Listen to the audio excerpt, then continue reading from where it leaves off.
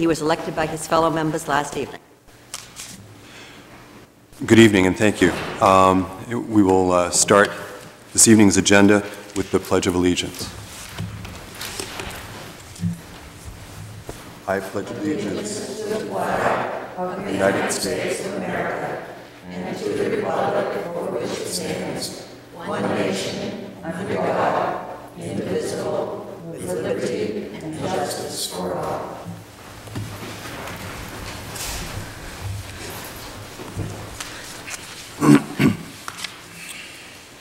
Next on the agenda is adjustments to this evening's agenda. I have one, George. Keith? Under new business, there'll be a motion to transfer monies from the contingency fund.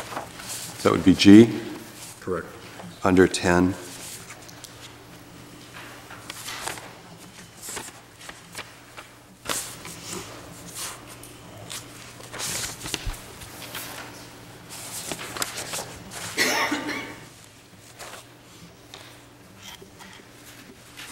Any other adjustments? Seeing none, then the agenda stands. The next item is approval of the minutes of the May school board meeting. Is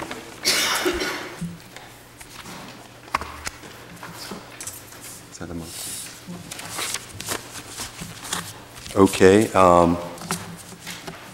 Seeing no adjustments or revisions there, those minutes would stand. Next, we have comments by high school and middle school representatives. Perhaps we could start with the high school. Since he's halfway there.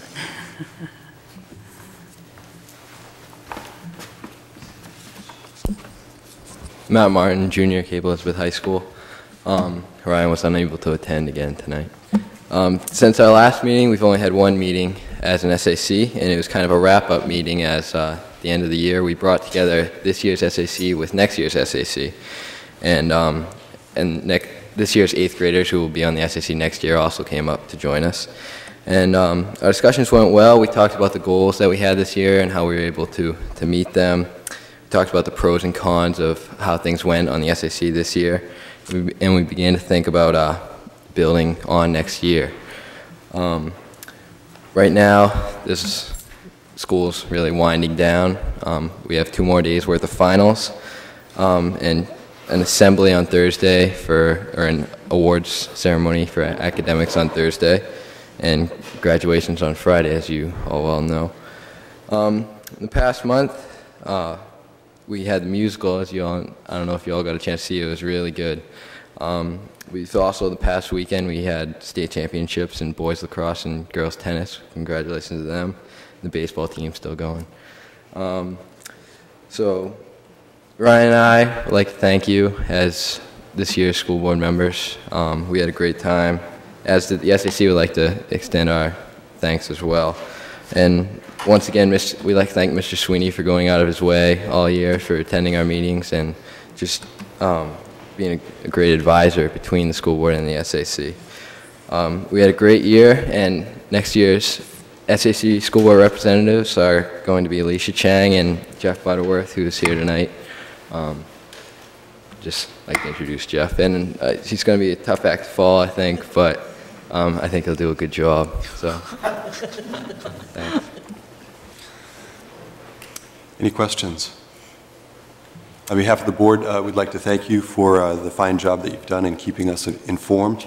And we hope that we start next year with an extending an invitation to our new board member, an opportunity to visit in the way that many of the rest of us did. I would like to also, because I didn't do that. Okay. So at least two board members that would like to visit the high school. So that could be perhaps one of the first lines of business with the board. That would be appreciated. Thank you very much. Thank you. Have a good summer. Middle school? I don't know where they are, George, but they don't appear to be here. Okay. At this time of year, that's not surprising. if for some reason they should show, perhaps we could just get a flag and we'll try to insert the middle school report. We also are fortunate to have another visitor this evening, and that's Parker Marvin. Parker got to spend a day as the principal of the Pond Cove Middle School, and I believe he has a report to the board.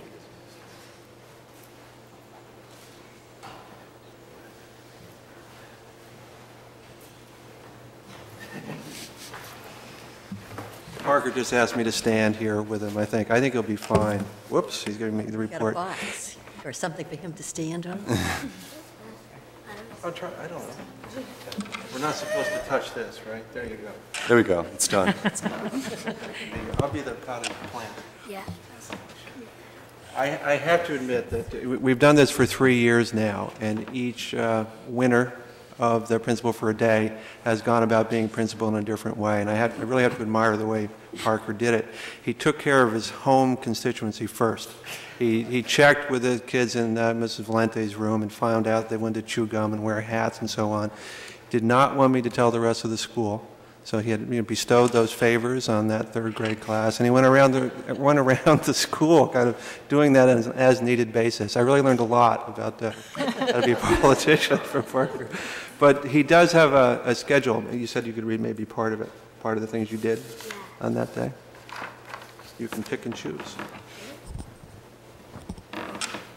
How did you start your day? Well, I arrived at school about 8:45 and met with Mr. Esmer and Mrs. St. John. I was marked late. I really was. And I discussed the day and made new rules. And as Mr. Esmer said, hats, gum, extra recess, and etc. At about 9:45, I went to the kindergarten and high school and went to town hall. I met the superintendent and went to the police station and saw the fire chief and police chief. At 11:15, I emailed my mother and Mrs. Rallis about a meeting for kindergarten to first grade orientation. At noon, my sister and my nanny came to bring my hat because I forgot it at home. At 12:30, I went to lunch, and at 1, I was back on the job. 1:30, I went to 4th grade and talked with the kids and teachers about homework. A lot of questions. Yeah. And 2:20, I went over the day and went back to class. I liked being principal because I like being boss and doing things that I can't normally do, especially making new rules. When I started the day, I was a little unsure, and I was a little unsure, like I would have fun. And I'd like to say thanks to my parents and Mr. Esmer. Great, we had a great time. Questions for the ex-principal? Any questions? Parker?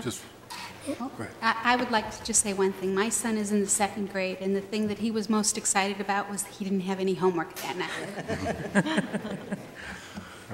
I have 2 boys, as you know, in 3rd grade and 2nd grade. They both enjoyed having you as principal, and we hope to see you back again.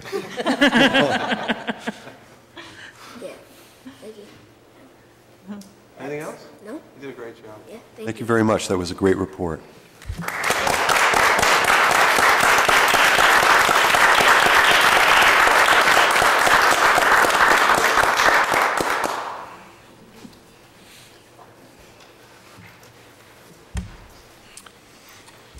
The next item is communications, and I think that there are a few communications. Beth?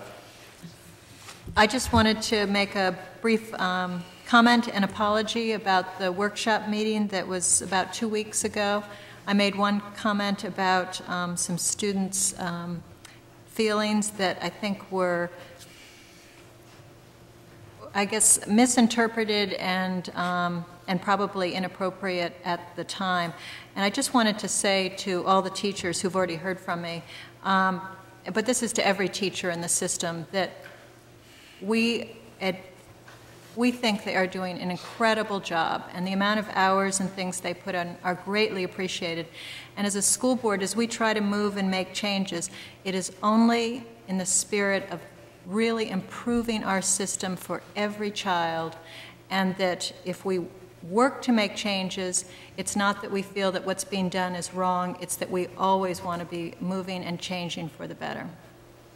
Thanks. Thank you, Beth.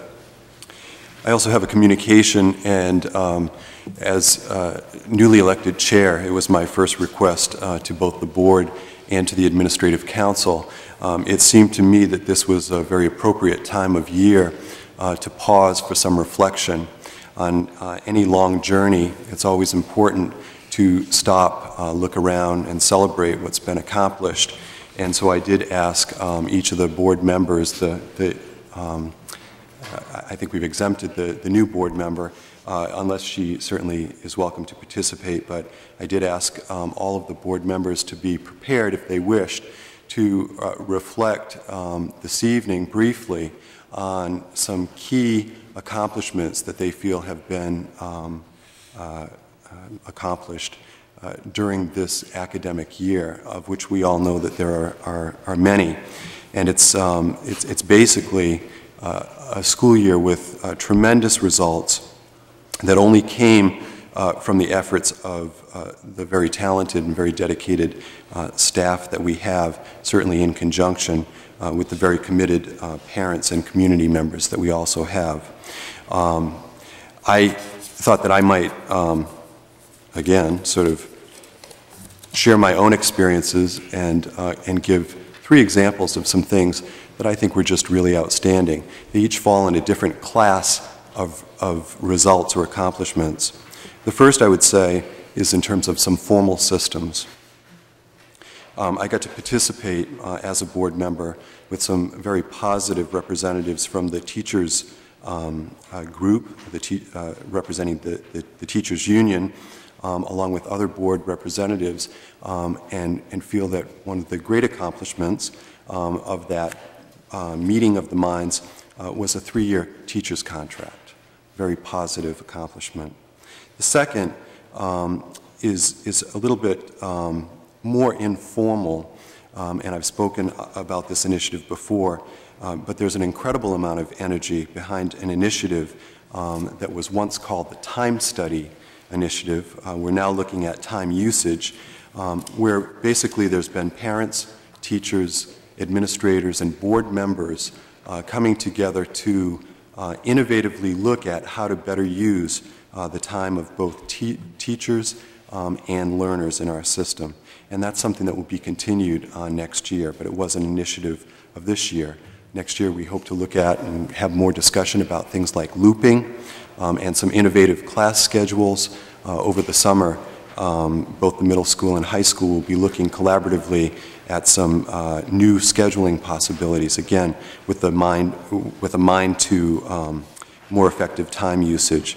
The third is really a policy initiative, and I think that this is representative of many things that don't often get talked about, but it is reflective of some very positive work done with the Administrative Council and with the Policy Subcommittee, as well as others who have been visitors and involved with that committee. And it has to do with clarifying some expectations around expulsion and reentry into the school system. Now, while this admittedly would affect a very limited number of people, I think it does exemplify the kind of strides that have been made this year. And if you were to look at those very few students and or those very few parents who have been involved in a very successful reentry, it's something that has really meant the world to them. So those are 3 examples, and I would invite the rest of the board to speak. I just wanted to mention a few. I felt this year that the relationship that grew with the town council enabled us to get their approval of the space that we really needed to renovate in the middle school, which was the top of the 1930s building. It really enabled us to have the space we needed and not put any program on the road, and it will give us the expansion space we needed. And along with that, I think they really learned a lot about our schools and about community services, and therefore we got the added benefit of being able to do over the basement of the 1930s building and have a space for our community services program, which then frees up space in the high school in the future. So we not only saw some real physical benefits, or we will see those, but we also gained a very good working relationship with town councilors and really got them into the buildings, which was really important. And the other thing that I'll mention, and Marie might mention it too, that we moved on with the kindergarten study and really looking at what maybe an extended day or a full day kindergarten program might be. And at least we've looked at that, and we'll see where it goes from here, but it is something really positive and that might be a change for this system in the future. Thank you, Beth. I'll go next, John. John? I first wish to thank all the students and the parents, the administrators and the staff for all their help this past year. This was my first year on the board, and I appreciate all the time they've given me and all the information. The items that I found most challenging to begin with was the negotiation with the teachers in reference to their 3-year contract.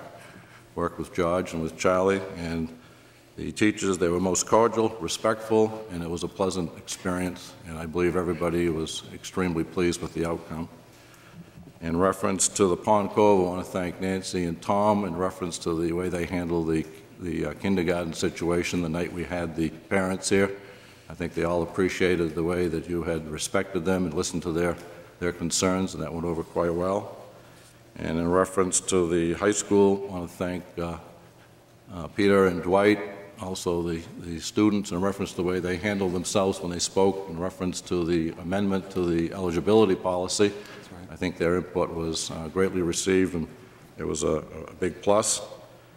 And in reference to the middle school, I want to thank Nancy, and also Phil, and the way the transition went with John taking over as assistant principal. You've been extremely helpful, and you have my vote of confidence. Keith? I have a couple. Through a tremendous amount of work with the administrators and the staff and the school board, able to work together for many, many hours to get the budget in the condition that we got it in. I think the diligence of our process was well recognized by the town council and passed without a lot of trouble. The whole process of the budget seemed to go better than past years this year, and we'd like to certainly continue that work. I wanted to highlight the incredible improvement and quality of our music department. We don't get to see the elementary schoolers in concert too often, but the concerts that I did get to see were great. The kids were obviously having a great time at Pond Cove concerts. I went to the recent middle school band and chorus concerts, of course, with Mr. Boffa's last night, and the obvious outpouring of emotion from his former students and all the other students that came there. And certainly in the high school, Mr. Richardson and Ms. Lee, with the work that they've done with their ensembles has just been amazing. If those of you that, you know, even just a few years ago, the strides that they've made is just incredible. One last one to the middle school and the work that was done on your outside review, the NELMS report. It's always a difficult process to look inside, I guess. Thanks. George? Kevin? Change is always difficult, and when we first begin on the road to change, the expectations may not be met exactly in the way we expected. However, I think one of the most important things the board did this year was adopting the concept of establishing goals with the administrators, delineating the requested outcomes, and letting the administration move on with it. I think that's a very positive direction. It certainly needs refinement. Like all change needs constant attention and refinement. but I feel very, very good about that, and I think the board should feel very, very good about that. It's certainly a step in the right direction. The budgeting process was an extraordinary experience for me. I don't know what my preconceived notions were when I came on the board, but I think we did a very thorough job under some very positive leadership in examining every item and putting every item to the test of need and presenting to the town a needs-based budget, which was subsequently approved. And I was delighted to be a part of that process. And from that, I'll go directly into schools. In the high school, Peter and Dwight have been a delight. I sense a change in philosophy from working on students to working with students. I think that's a very positive change, and I think that the genesis will continue over the next few years, certainly positive. And also in the high school, it was a pleasure to be involved with the SAC and to hear what the SAC had to say about various items. In the middle school, the Outdoor Experience Committee, watching them work on their charge, putting it together, presenting it to the board, moving it through the process, gave me an opportunity to see middle school teachers at work, as did the NILMS report, which I thought was a very positive move. Provides us with an opportunity to continue improvement, to continuous improvement. Finally, in Pond Cove, it was a less comfortable situation, but watching the kindergarten situation evolve and knowing that at the end, despite the controversial decision, we as a board with the administrators were able to step back and come up with methods to be more proactive when things like that happen in the future, if things like that happen in the future. All in all, I think we've had a pretty good year. There's a lot still to be done, and I look forward to the challenge. Okay, thank you. Marie. In my few months on the board, actually, most of my involvement has been with kindergarten. In the situation that happened in the fall with the kindergarten and the parents who were here at the meeting that night. And I am happy, as Kevin said, even though it was a very controversial issue, I am happy with the outcome that the board made a decision to help the teachers in the classroom, and they gave them the support of maybe not everything that the parents were asking for, but certainly showed that we were able to listen. The kindergarten study, the full day kindergarten study, as Beth had mentioned, is something that has progressed over the last few months, and I think soon we will be able to put together a timeline and a proposal to come to the board within the next few months of suggestions that have come from the kindergarten teachers, Tom Eismeyer, Beth and myself, and parents who were on the committee as well. And the program for a lengthened day kindergarten really will focus on three major issues of kindergartners. To develop socially, academically, and developmentally. And I think we've done a lot of good work. There's a lot of research, and we'll see where that takes us. Thank you. As well, we've asked the principals in their reports to reflect on those things that they feel might exemplify the accomplishments of this particular school year. One last piece of communication, unless there are some others. Kevin, I think, wanted to speak. Okay. Was there another item? Communications. I do have one item. Okay, why don't you do that? All right. Within the school community and throughout this community, good things are happening every day that we very, very rarely hear about. this is true of our teachers as well, and it has come to my attention that 4 of our high school teachers, special ed teachers, facilitated some of our young people with disabilities to be able to attend the high school prom.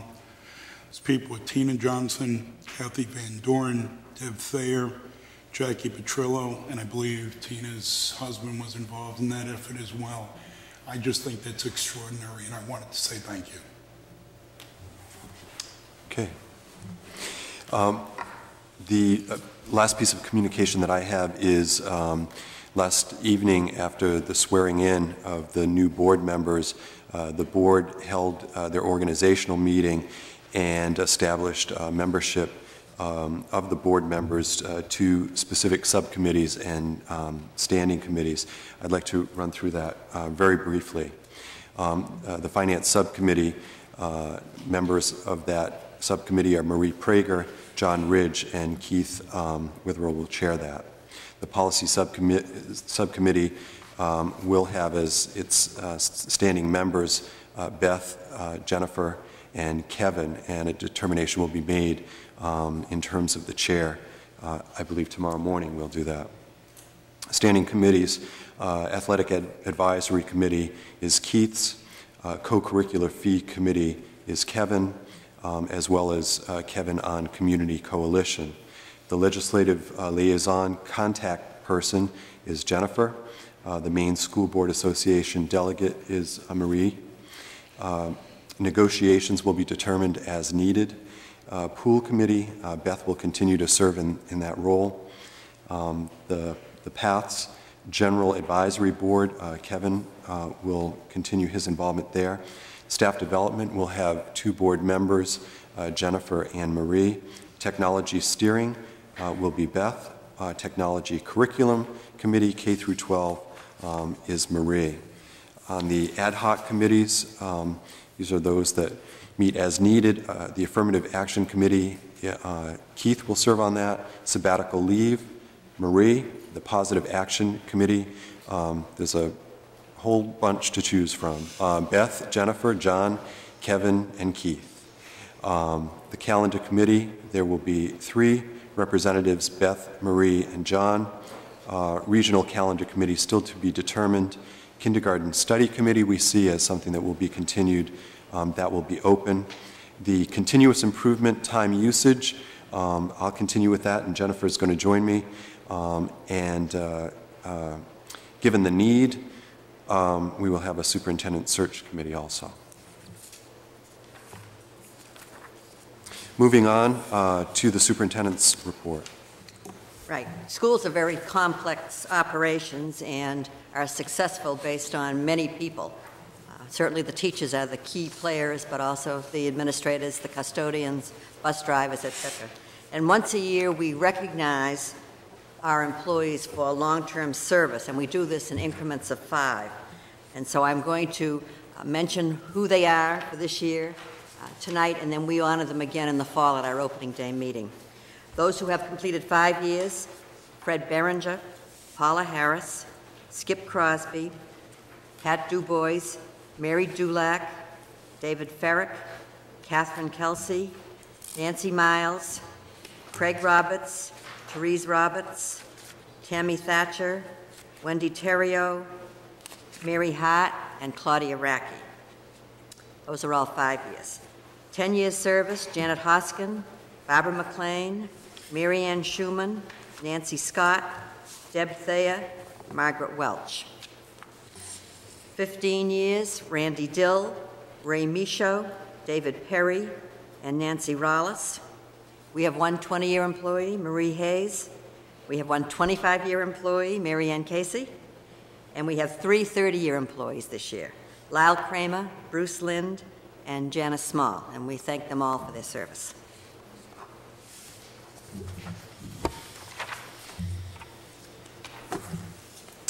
Okay. And then the other end of the spectrum is there are people who do resign. Hard to make a smooth transition there. Right. I have 3 resignations this evening. Barbara Powers, who is a teacher at Pond Cove School, is leaving us to be the principal in Falmouth at the Plummer Mott School.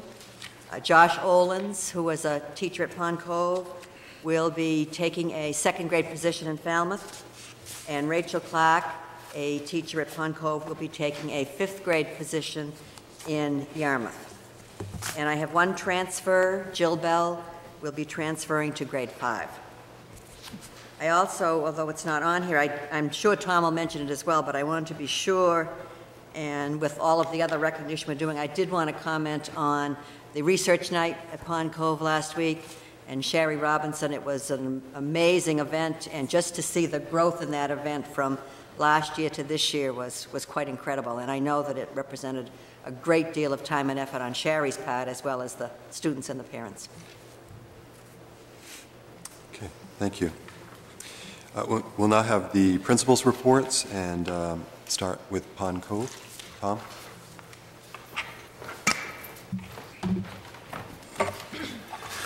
Good evening. Thanks for asking, Cynthia. When I think back about what symbolizes the accomplishments at Pond Cove, I brought a few documents just to be representative, certainly not complete. And at the top of my little pile tonight is just a list of the names of the Pond Cove students and their topics for research night last week. There were over 80 who actually made it to the evening. I think we probably had 100 who expressed an interest, but not everybody could come that night. And this is a reflection not just on Shari's work in the Library Media Center and their great organizational talents and dedication, but the teachers and parents who support efforts like this. It starts, we had K kids, 1, 2, 3, 4, and by the time they get to 4th grade, they seem to be very skilled in that research process. That was a terrific night, and for me, it's just the tip of the iceberg. Second, in springtime, another symbol for us, the PCPA has worked with teachers and students at Pond Cove to produce 2 separate booklets of student writing, which the kids do in the beginning of the year and toward the middle of the year.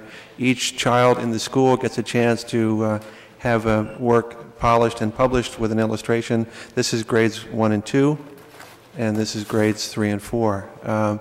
It's a good example not just of student work, but the kind of powerful partnerships we can have when we work together with parents. Another bound product, this is new this year.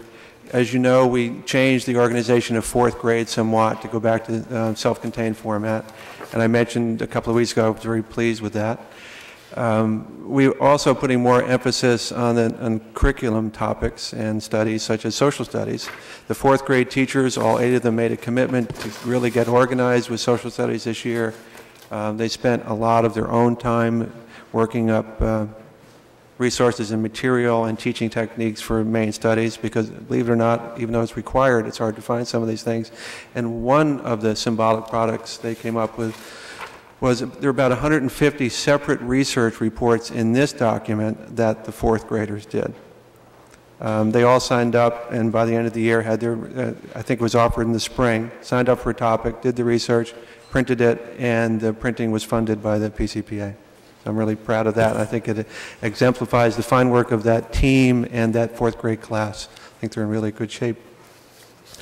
And last, this is the second year that we've done a parent survey. Again, I've mentioned I wasn't entirely happy with the format we had last year. It's a slightly different format this year. So I'll wave this at you to show you that 80% of the people agreed or strongly agreed with the 6 or 7 positive statements that were on the survey. And about 3/4 of the people who responded, we had over 100 so far, gave Pond Cove an A or a B in major areas such as curriculum, instruction, school climate, and so on. I'll have a lot more to say about that when it's time to analyze in detail, but I think it shows that not just the level of accomplishment, but the level of understanding and support that parents have at Pond Cove. And one comment in particular, people went out of their way to mention the positive climate at Pond Cove, and this one stuck out. I get the impression, one parent said, that everyone who works at Pond Cove, even the office staff, is there because they love kids. I just wanted people to hear that one because I agree with that. Needless to say, we still have work to do, but A's and B's aren't bad, and we'll analyze it further, probably use this data at our school improvement team school quality review session this summer. Finally, it's not often that I get to do this because I have mixed emotions about it. As Cynthia has mentioned, 3 people have decided to leave Pond Cove and the Cape Elizabeth system. And I wanted to express my gratitude and best wishes to Josh Olins, who worked at Pond Cove for 4 years in first grade, Rachel Clark, who spent 13 years in Pond Cove and in the intermediate unit, and Barbara Powers, who's been 18 years, I think, at Pond Cove and the middle school and the high school as an administrator and a teacher and everything else. We're going to miss them all. I know it's a tough decision for them, but I'm sure they'll do very well in their new positions. Tom, do you know if those letters and lines and the other books are available at the library? They might be nice things to share with the community. I think they are, and success breeds success. I think you saw my comments about the research night kind of really blossoming, so we have a logistical problem. We want to get more, we want to get a copy of letters and lines to every student next year. We're working on the details about that, but I'll make sure the library gets a copy. Other questions for Tom? John? How is the enrollment shaping up for the kindergarten for the fall in terms of numbers? Thank you for asking. It's kind of like a gas gauge. It's on the way down a little bit now. It was up to, I think the last time I reported, in the high 120s, but it's in the about 119 now. So I'm watching it very carefully. I do not anticipate asking for an 8th section. We'd have to get a lot more kindergarten students coming in by August. In fact, I'm watching this 7th section very, very closely at the moment. We are anticipating 7 as budgeted. If it drops further, then Cynthia and I will have to have a discussion about what to do. But as Marie mentioned, I think we have a good process. We can talk openly about it, and I think make a quality decision anytime during the summer. Thank you. Thank you for asking. I forgot about that. I just wanted to make another comment. You mentioned Josh and Rachel, and I did exit interviews with them today, and they wanted to be sure that they made the point that in both instances they have young families and the new jobs are much closer to home for them, and that it in no way was a dissatisfaction with teaching here. I know it's a tough decision for them, and it's hard to see them go.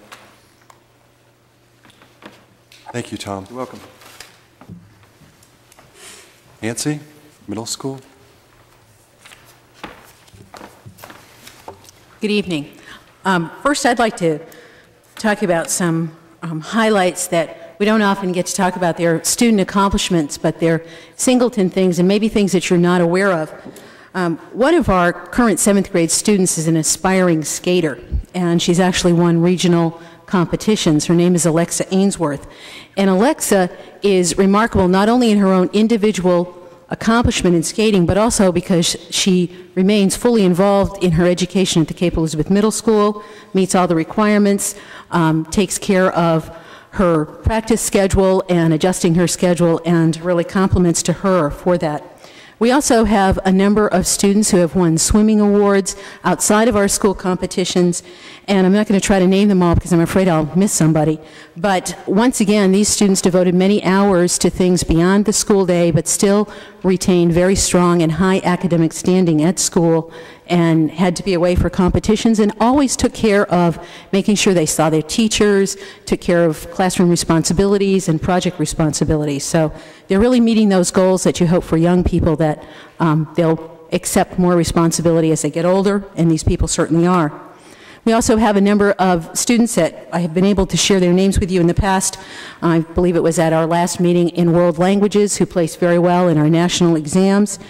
And we also have a student who this summer has written a play, and his play is going to be produced by a children's workshop. So those are just some of the things, and we have other things that go on, but a few of the things that happen for students in our school that they do in addition to coming and working with us every day. So compliments to them. Other things that went on for us, one of our highlights was starting the year off with a really intact behavior code, and board members, parents, and teachers and administrators worked on this last year. We had a rollout plan. We all talked about it as a staff and how we would all work together. We informed the students, and together as an entire learning community, parents, students, and teachers, we've all worked this year, I think, to have a very successful year and very clearly stated what the expectations in behavior were. So I think that was a great success. Kevin mentioned one of our other successes I felt was a good example of us working together, and that is with our outdoor experience and really coming together, having a charge by the board, looking at it, and I think our result was something that we really stopped presenting a program in isolation and really have developed a program for all middle-level students in grades 5 through 8.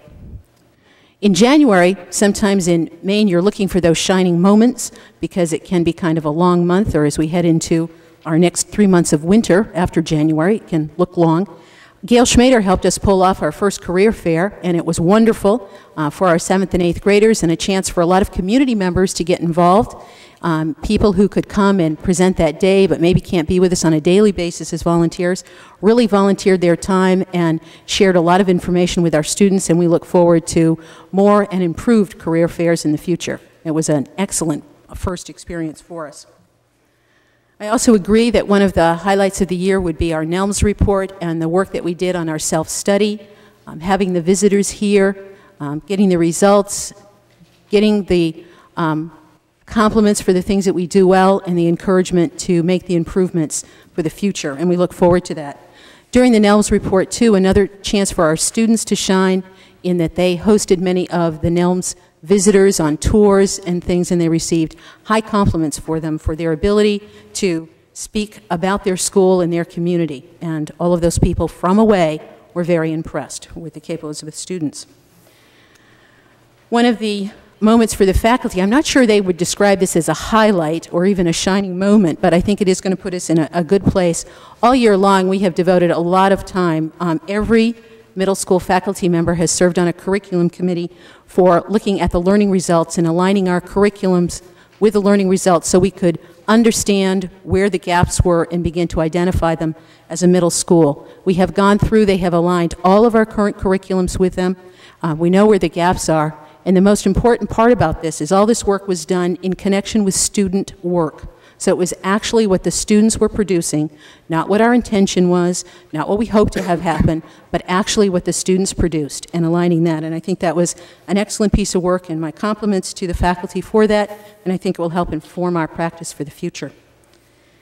I'd like to thank all the parents and board members that we worked with all year in helping us become a better place. Sometimes teaching in the middle is an interesting place to be, as they all are, but it's an interesting place to be. You sort of have to have the skin of a rhinoceros, I think, to work there. You don't get a lot of accolades. We understand that. We get letters from students who had us 15 or 20 years ago and saying, you know, I was just thinking the other day, you did make a difference in my life. But we don't often hear that right at the moment. So I really thank all of the people who've hung in there with us and continue to work with us. Just a few quick reminders and an invitation to you all. Tomorrow night we do have our recognition evening for the 8th graders. It is something that the parents put on. I'm not sure if you received invitations or not, but I know that they would be glad to have any of you drop by who would like to. And this is where the parents of the current 8th graders just recognize for a moment all of them together. It's not an awards assembly, but all of them together for completion of their middle level education. And it does start at 7 p.m. in our cafetorium, and anyone is welcome to attend. And other than that, I think that's our year. We look forward to a restful July and then getting back and getting busy again in August. So, thank you. Thank you, Nancy. Questions for Nancy? Thanks. Peter, high school?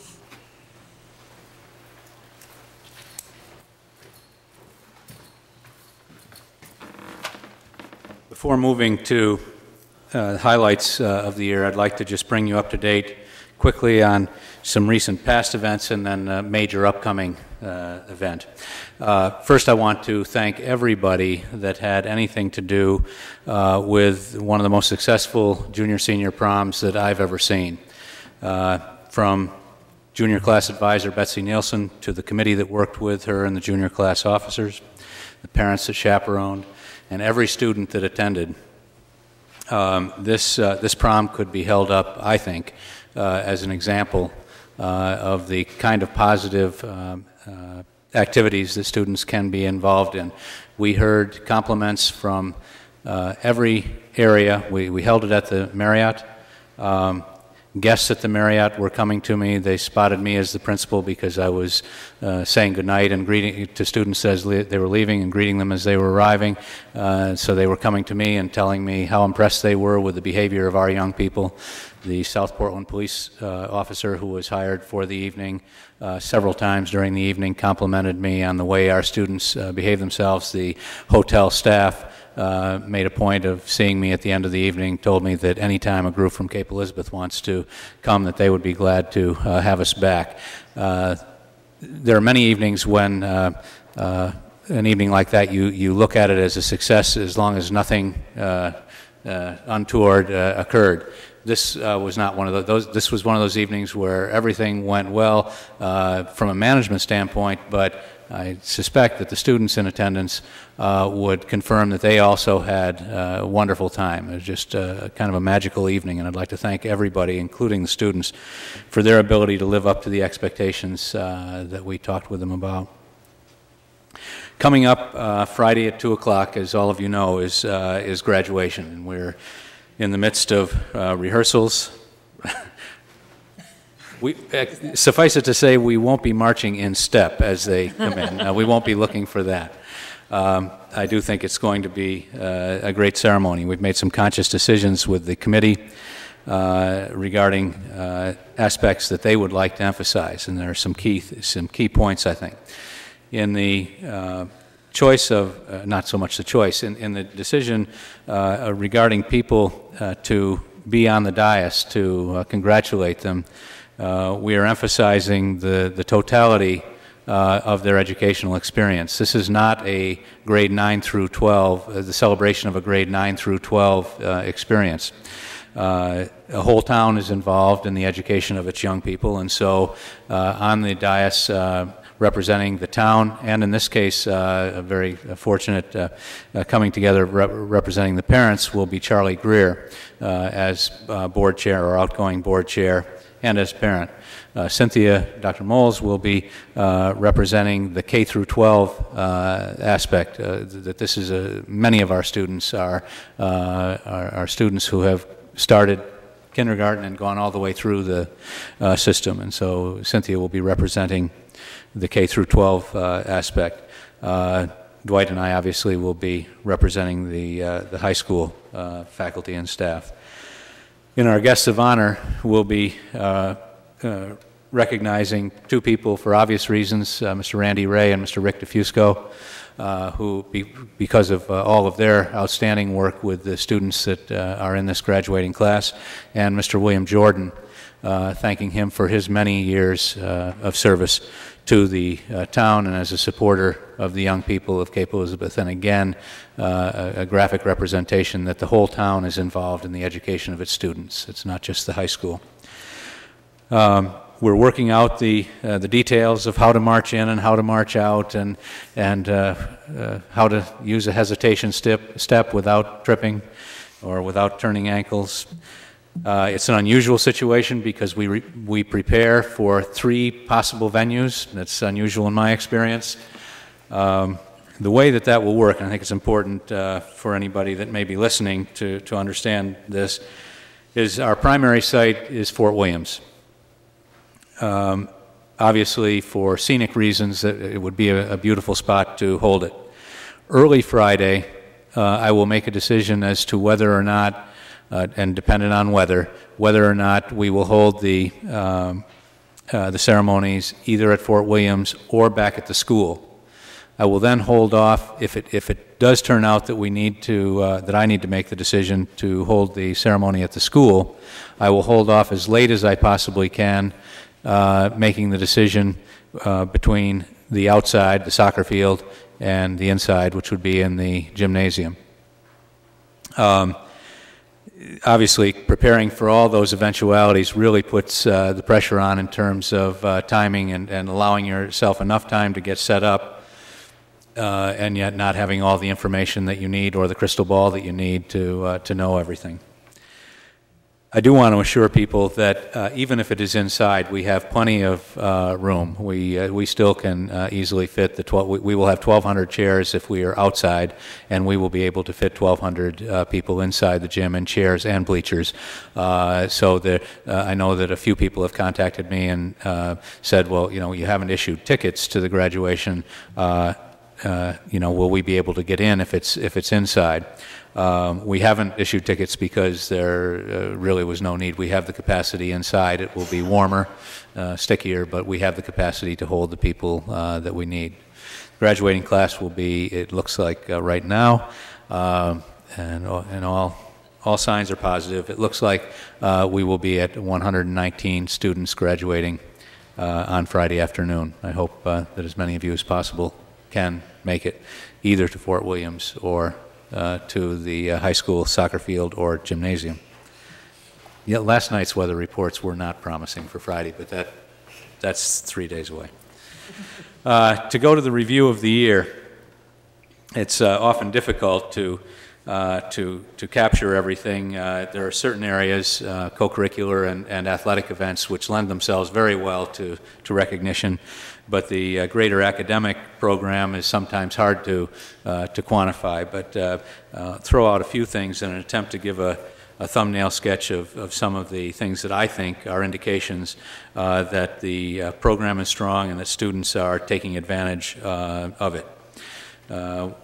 Some of the obvious things are that the quality of the work that seniors have done with their counselors and teachers in preparing for the next step.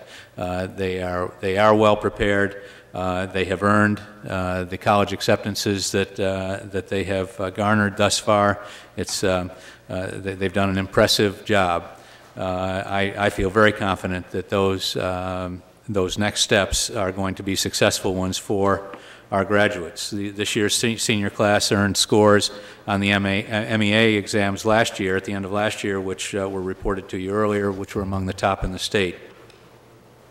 This year's junior class in the PSAT National Merit Scholarship competition, 10% of the class has earned at least commendation in this program. What we would expect would be 5%. That would be a normal type of year. 10% of our senior class is earning commendation or above. We have yet to hear how many semifinalists and finalists we will have, but we have been notified now that they will be either earning commendation or semifinalist status.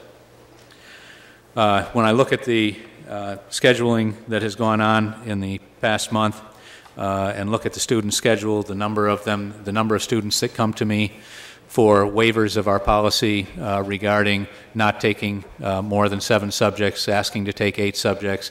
The norm often is 7 subjects. I see that they are selecting very challenging programs. The number of requests to appeal placement, wanting to be in a higher level, honors level or AP level, has been very impressive, as has been the rate of acceptance of those appeals.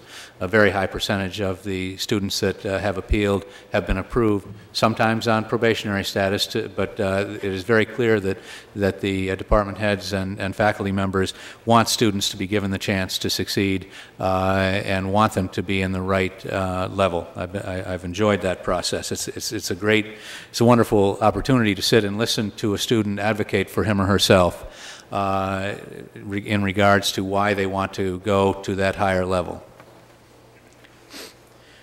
There have been demonstrations of outstanding work, poetry readings, some of the exhibitions by the Fine Arts Department, including large art exhibitions to the small and relatively daily or weekly occurrences in certain spots of the school where different classes in the visual arts have displayed their work. I'm amazed by it. The concerts, those types of things that showcase the talents of our students. Less visible but extremely impressive are the types of independent study projects that students become involved in. There are some formalized classes where, for example, the AP Junior English class, where in the last quarter students have the option if they wish to follow that option for independent study projects. Ms. Martin gave me the requests and the lists of projects. You would be absolutely amazed. There are students that are writing operas, that are writing novels, collections of short stories during this time period. I just had the pleasure over the last week of being an evaluator of what I'm assuming is a first novel by Matt Martin, who has been your student council, one of your student council reps here. Ms. Martin asked me if I would be the evaluator of Matt's novel.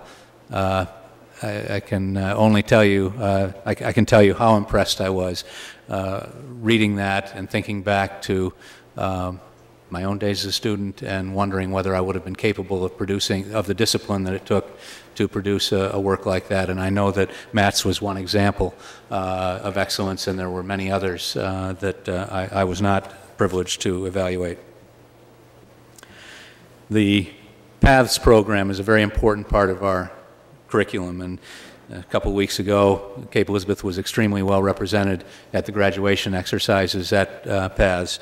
I hope that every student that was graduating that day from Cape Elizabeth felt the support that was there, because we had school board members, teachers, the superintendent, other administrators present there. I think ours was the strongest delegation, and I hope that our students felt that. I think a couple of individual achievements by our past students are worthy of notice that have not been brought to the board's attention.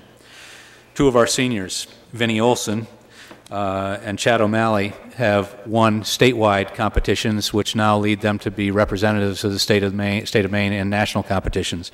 Vinnie's competition was the Ford AAA Student Auto Car Care Challenge, in which teams of two from various other technical centers were set to solving very difficult troubleshooting challenges. Vinnie and his partner finished first and will be going to Tennessee later this month to compete in the national competition. Chad, as a part of the health occupations competition sponsored by the Maine State Health Occupations of America Student Organization, HOSA, was finished first in the CPR first aid competition and will be heading to Florida later this month. Both are examples of the reach for excellence that our students continue to make. It's very clear that students here push themselves in many ways beyond the academic classroom too, and you've heard some of the mention during the year of the excellence of our co-curricular and athletic program, as measured by the types of participation, the solid slates of candidates for student office. They, I think, have picked up on the momentum that the SAC has built this year, the initiative that the SAC has taken in important policy matters, including the aforementioned eligibility policy, but such things as developing course feedback systems for our faculty. Students have distinguished themselves in speech, in Lincoln Douglas debate, and policy debate. That has included state championships and large representation in national competitions. The jazz band successes have been well chronicled in these meetings in all venues that they have attended, including the regional and state, and then most notably at the Berklee College of Music Jazz Festival, where they finished second in our division. The outstanding theatrical performances. All of those are examples of extremely strong co-curricular participation. And it's interesting to note that all of these are done by, are guided by advisors who work very hard at allowing students to participate in more than one activity. Many schools with a success rate like this that's just been mentioned would achieve that by allowing students to only focus on one activity and devote all of their time to that. In our school, students are tackling 2 and 3 and 4 of these activities. Athletics have been well chronicled. We had 5 state champions this year, girls and boys soccer, girls swimming, and then most recently, and I'd like to add my congratulations to them at this time, both the girls tennis team and the lacrosse team, boys lacrosse team. But regardless of state championships aside, every team that I've watched this year and in every game that I've been present at, The members of our team have carried themselves like champions on the field. There's never been a moment when I haven't been proud of them. They've exhibited tremendous pride and sportsmanship.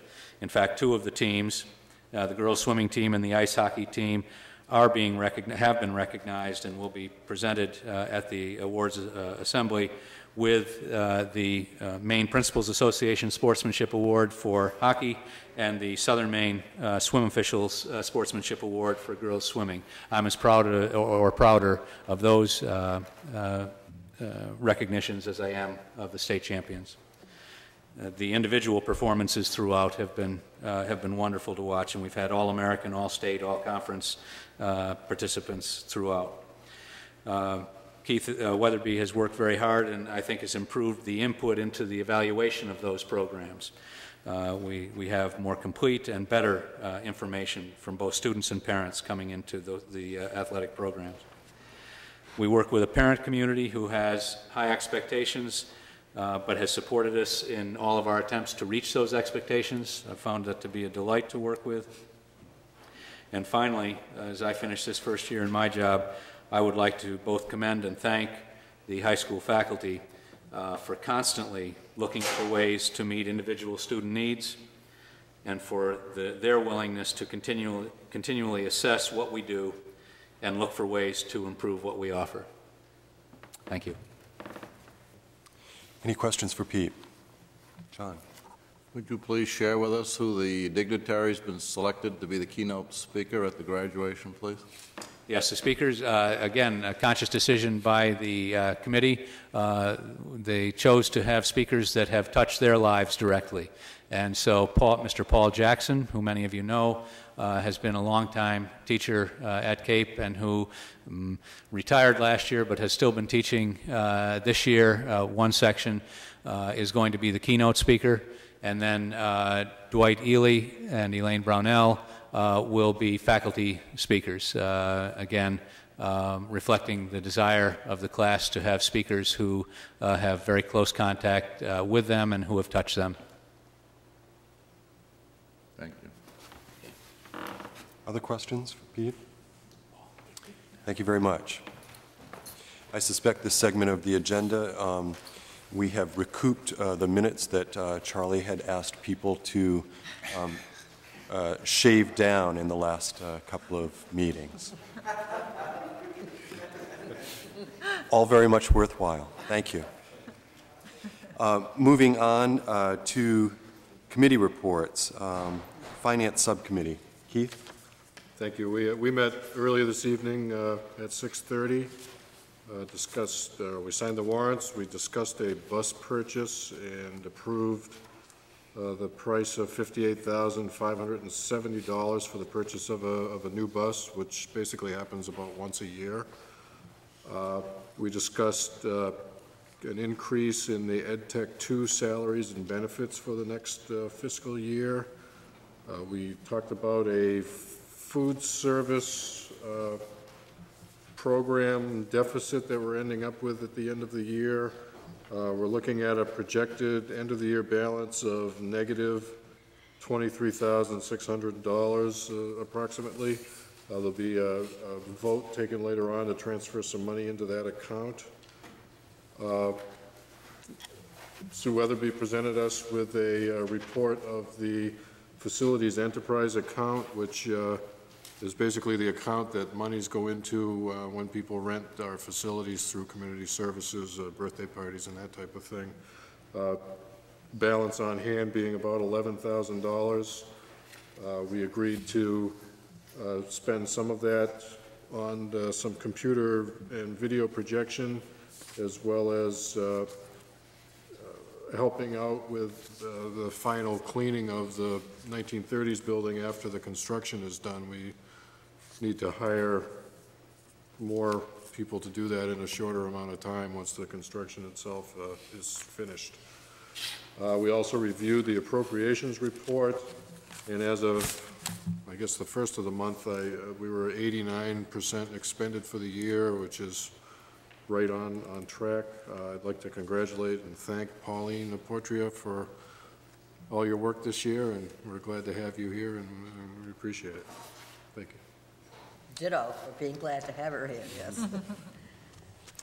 Thank you, Keith. The next is the report out from the Policy Subcommittee, which I'll present.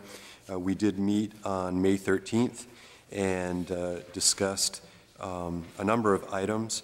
We're working through the process of updating the policy manual in accordance with the feedback that we have received from MSMA. Very instrumental in that process has been Mary Bruns, and Mary attended that meeting and brought the group up to date with regard to policies that were required, policies recommended, etc.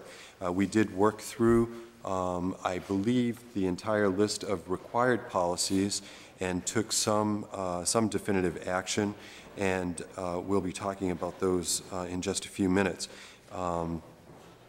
The one that will not be presented this evening for first reading has to do with the whole special education series, and those sample policies have been shared with Claire. Yes, okay. They were shared with Claire, and we'll be having some further discussion of those tomorrow. The agenda for the June meeting will be a report out from the fundraising subcommittee, also a review of the special education policy series, and as well we will be developing a draft policy, one that's required on truancy. That next meeting is tomorrow at 7:45 in the William Jordan Conference Room.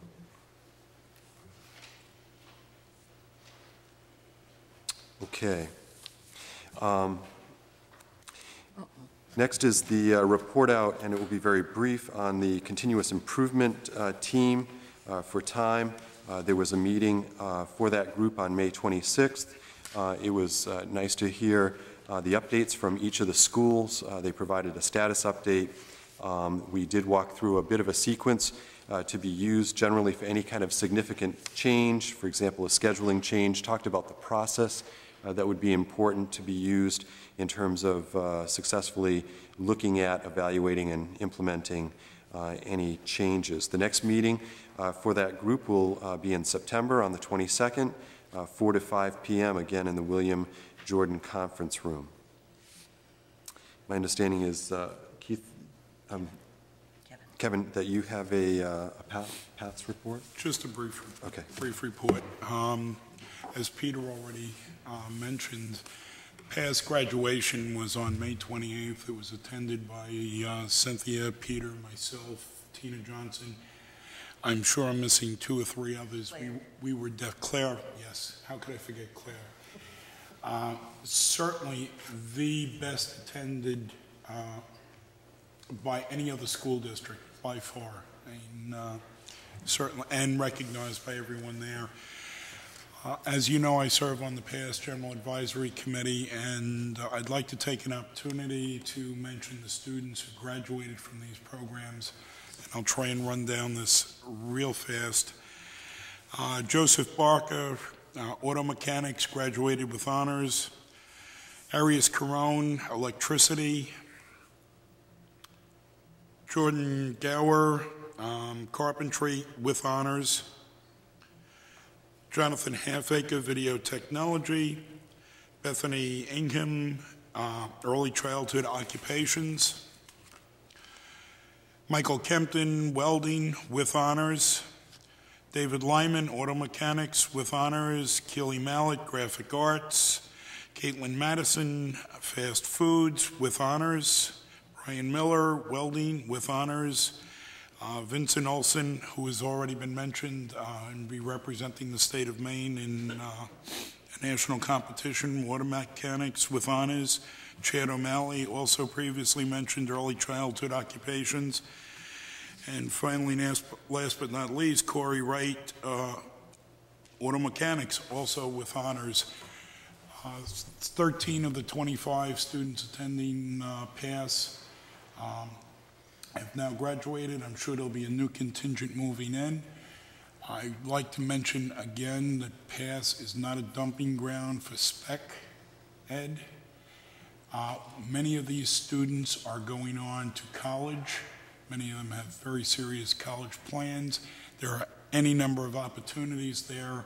We heard from quite a few students taking things like early childhood occupations or moving on to college to take degrees in child psychology, things like that. So I certainly again urge everyone to take another look at PASS as an opportunity for another form of education. Thank you. Thanks, Kevin. Next on the agenda is unfinished business. There being none, we'll move on to new business, the first being the consideration of the superintendent's nomination of athletic fee positions for the 98 fall season. Went from singular to plural rather quickly there. At the high school, Lisa Fall coaching nominations, Andy Strout, varsity boys soccer, Ben Raymond, JV boys soccer, Jeff Thorick, freshman boys soccer, Charlie Carroll, varsity girls soccer, Craig Roberts, JV girls soccer, Mary Ann Doss, girls cross country, Janet Hoskin, varsity field hockey, Sue Weatherby, JV field hockey, yes. Karen Willows, freshman field hockey. At the middle school, Joe Doan, boys cross country, Therese Roberts, girls cross country, and Sarah Randall, 8th grade field hockey. And then we have two that Keith categorizes as new coaches, but they're not new people to us. But anyway, Paul Jackson for golf and Larry Greer for boys cross country, and those are both at the high school. Is there a motion? I move we accept the superintendent's recommendation for the athletic fee positions as listed. Second. Discussion? There being none, all in favor? 7-0. Do you wish for me to read the co-curricular list, or do you wish to? You've all had it in your packet. I don't know. It is your pleasure. Has everyone had an opportunity to review that? I don't think it is necessary. I do need to add one item, and that's the email administrator, Barbara McLean, and she has done that for us this year as well. Okay. Other than that, the list stands as printed. Okay. I move that we accept the superintendent's nominations for co-curricular positions. Second. Any discussion? All those in favor? 7-0. Thank you. The next on the agenda for new business are policies. First reading. Presented for a first reading this evening are, let's see, 3 policies and 1 administrative guideline. Am I right, Mary? Yes. These are policies that appeared not to be existing in our current policy manual. They were absent, and they are required policies. The first ADA, which has to do with school district goals and objectives. In place of that, I believe, was the mission statement for the Cape Elizabeth school system. And we have basically prepared for first reading ADA, which is a brief introduction to the school district goals and objectives. And we have decided that we would put as an attachment the mission statement, and we would insert the annual goals and objectives as determined by the board in conjunction with the administrative council. The next is ADC, tobacco use and possession, followed by ADCR, which are the administrative guidelines. And while we did mention smoking in some areas, there was not a specific policy to expressly prohibit tobacco use and possession. This was reviewed and drafted by the policy subcommittee for presentation as a first reading this evening. And last is JICFA, student hazing.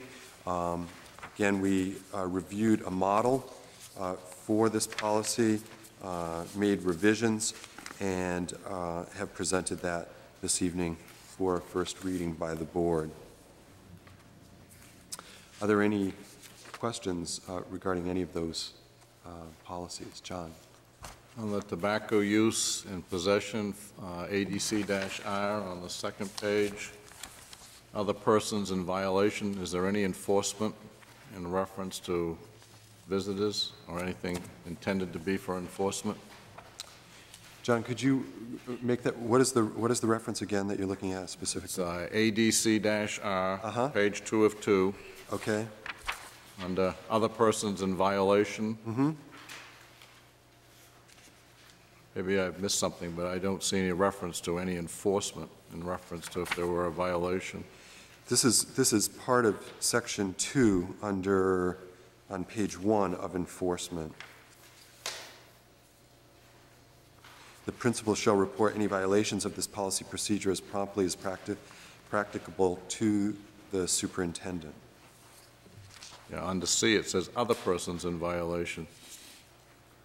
Examples, employees, visitors shall be immediately directed to cease behavior. Then where is the reference to how to enforce it?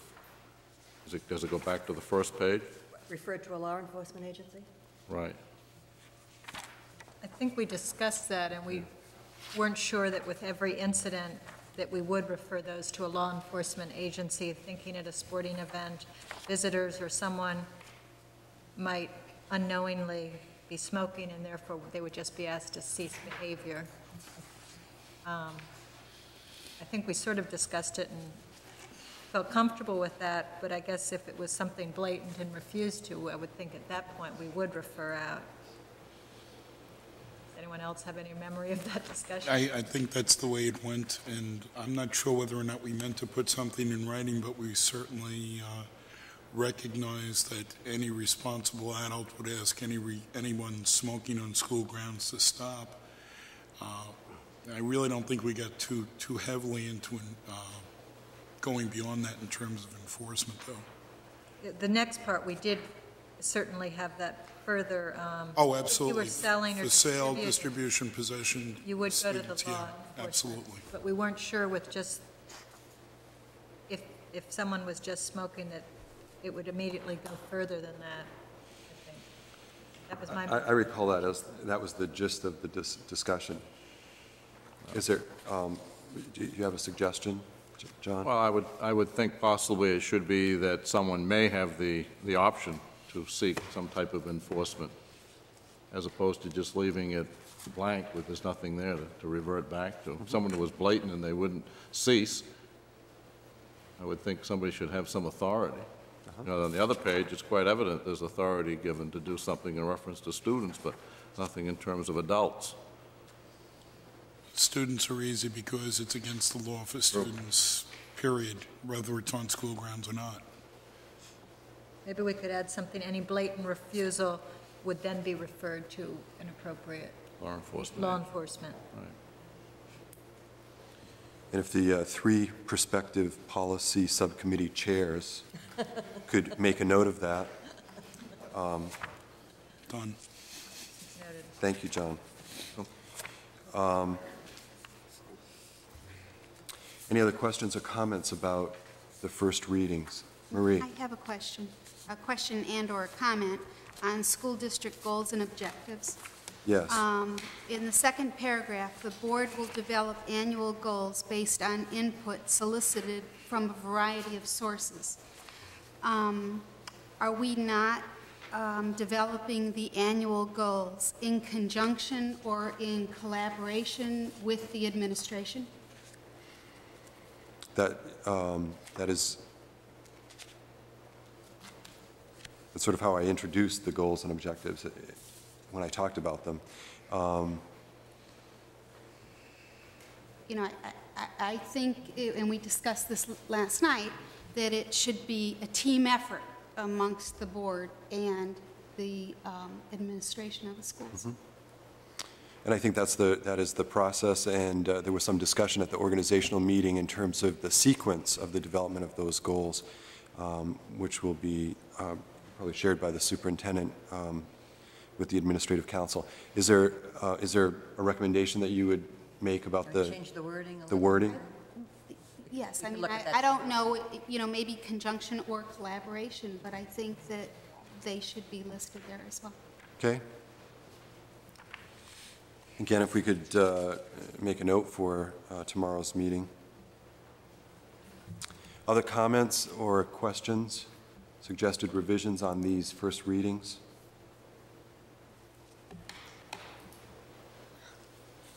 Okay, we'll move on to 10D, consideration of a proposal from the Policy Subcommittee to recode the policy manual. I have a question mark by this, but Well, you've I can directed make the me to go proposal. through and recode it in conjunction with the list that we received from MSMA, and I just feel that we need action on the board to allow me to make those changes. I think that's good. We did solicit from the MSMA input in terms of the current manual, recommendations in terms of what was missing, revisions, additions, deletions.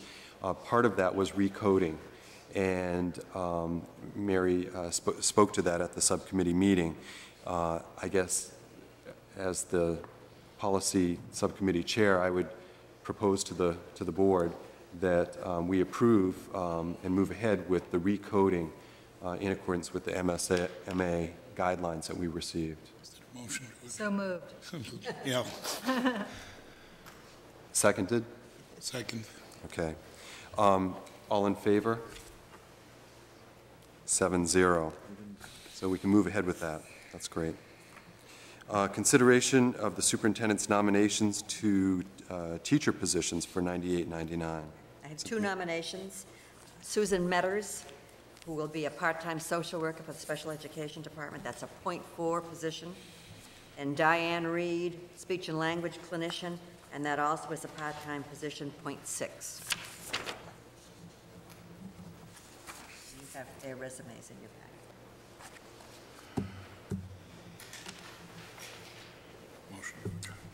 packet. Do we have a motion?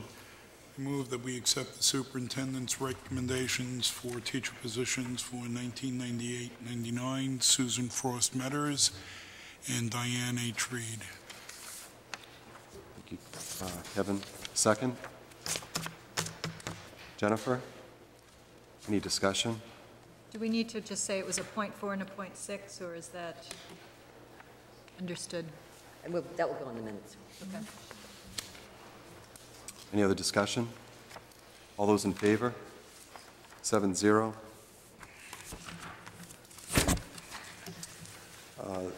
Next is consideration of a proposed soccer trip. Yes, you have information in your packet on our boys varsity soccer trip for August 28th and 29th, and the proposal appears complete, and so I recommend that you approve it.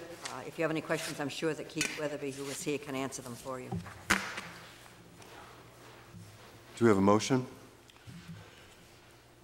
I move Beth? that we accept the proposed boys varsity soccer trip on August 28th and 29th. Second? John? Any discussion? All those in favor? 7-0. There's, added to the agenda is a motion to transfer money from the contingency fund. I move we transfer the amount of $29,000 from the contingency fund into the food service area to cover a deficit for this year. Second. Any discussion? Keith, perhaps you could just talk a little bit about what that deficit. It's essentially a movement of money from just to accommodate money that's already been spent from last year. Is that correct? That's right. There was some equipment purchased in the food service area last year that wasn't originally budgeted for, so we needed to cover that. There's also an amount of money totaling about $11,000 of receipts that we have not received to our lunch program. This is in the Pond Cove Middle School cafeteria.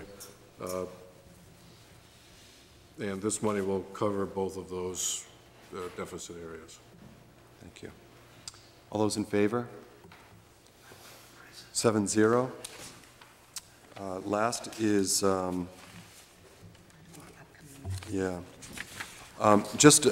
before we hit the last item on the agenda, there are some dates to remember, and those dates are Wednesday, June 10th at 7:45, that's tomorrow, the School Board Policy Subcommittee meeting. Friday, June 12th, 1998, 2 p.m., Fort Williams, or the contingent other locations, depending on weather, is high school graduation, and school board workshop meeting Tuesday, June 16th at 4 p.m. at the high school library.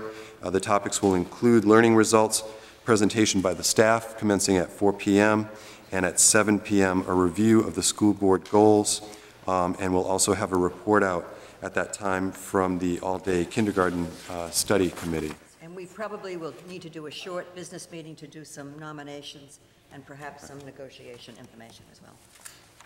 And also another soccer trip. And another soccer trip. Girls Girls soccer. soccer. Well, we need a little equity, right? Okay, so it will be a busy workshop. Moving to the last item on the agenda, consideration of the superintendent's recommendation to enter executive session for the purpose of discussing employee contract negotiations. So moved. Second? So second. Those in favor? 7-0.